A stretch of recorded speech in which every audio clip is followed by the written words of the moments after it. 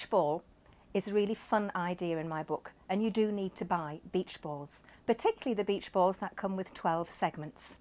One way of using the beach balls is to write the numbers 1 to 12 on.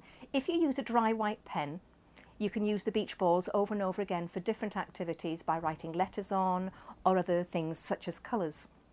Multiplication is quite a hot topic at the moment, and children are going to be leaving Key Stage 2 by the time we get to 2019, having to do a multiplication tables check. With a beach ball, throw it around the classroom. The children have to catch it. Even better if you can get outside or into a large space where it can be kicked around and rolled around. If it's active learning, children will remember things. When a child catches the ball, they look at the two numbers that their hands have landed on, and it's their job then to multiply those two numbers together. You can couple this with another idea in the book, which is a bit like bog off, but it's not quite buy one get one free.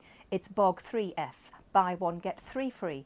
If, for example, they've had the numbers 12 and 2 and multiplied them to give 12 times 2 is 24, they can equally then say the three free gifts are the inverse of that, where we have 24 divided by 12 is 2, or 24 divided by 2 is 12, and also then 2 times 12 is 24.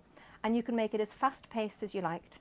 If there are children who struggle initially with tables, you can have different balls being thrown around the classroom and maybe charge them with adding the two numbers together or subtracting the two numbers or even dividing. And the possibilities with beach ball are simply endless.